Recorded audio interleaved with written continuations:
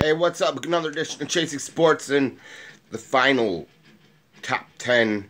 Again, it's a tough one. It's after week 17 here in the 2018 season. I mean, a lot of the teams that are in the playoffs deserve to be in the top 10. But starting with number 10, I'm going with Seattle. I think they're going to play Dallas tough. They still got Russell Wilson, who can change the game pretty much. Number 9, I'm going with Dallas. Yes, their defense is tough. Again, it's going to be a tough game. I don't know how good they will be against Seattle. Number 8, Indy. I know that they think they're better than Houston. I really do. But they got to go out and prove it.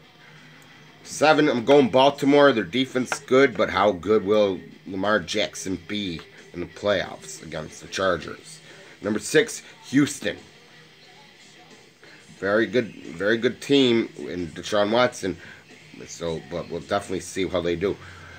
I wanted to put Chicago higher, but I don't know yet. Let's see how they do against Foles.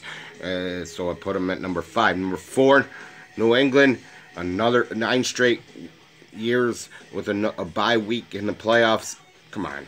I mean, that's really awesome. Number 3, the Rams. Again, they weren't winning because of the fact that they were resting people. So, we'll see. Number 2, definitely Kansas City.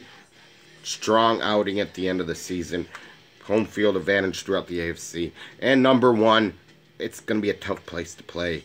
New Orleans. So that is my top 10 to finish off the 2018 season.